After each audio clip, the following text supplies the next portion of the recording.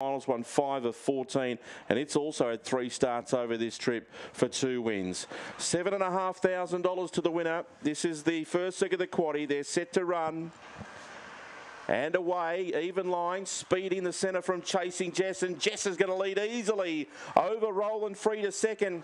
Now checked and taking a tumble, I think was Depth as they run down the back. It's Chasing Jess out by 5 on Roland Free and Mate's Revenge. Fourth was Stop Short, and they're a mile in front of the rest. Chasing Jess to the turn, 4 in front of Roland Free, trying hard. Behind them was Mate's Revenge. Jess is in front, and Chasing Jess gets home over Roland Free and Mate's Revenge. Fourth home Stop Short, then came McIver Roxy, followed by Holy Wreck and Invictus Harry, who all found bother, and the other one, Death, was the one that took a tumble, has not made it into the pen. The time is very quick, 27.944.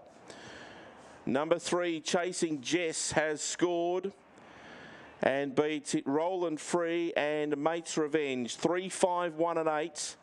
3, 5, 1 and 8 are the numbers on the first leg of the quaddie. It's a half a length by 2 3/4. Half a length by 2 3/4.